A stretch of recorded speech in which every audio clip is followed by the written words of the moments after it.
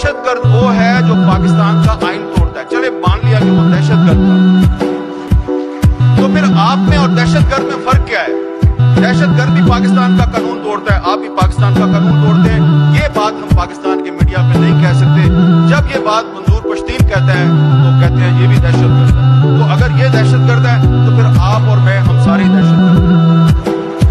Ravanwar who killed 440 person extrajudicially is roaming free, while Ali Wazir, whose 18 family members were killed by terrorists, is in jail. This is justice in Pakistan.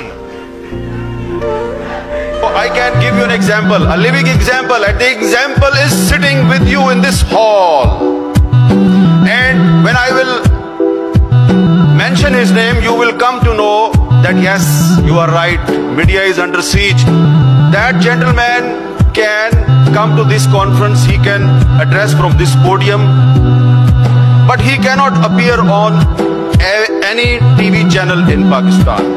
And his name is Manzoor Pashteen, who is sitting here.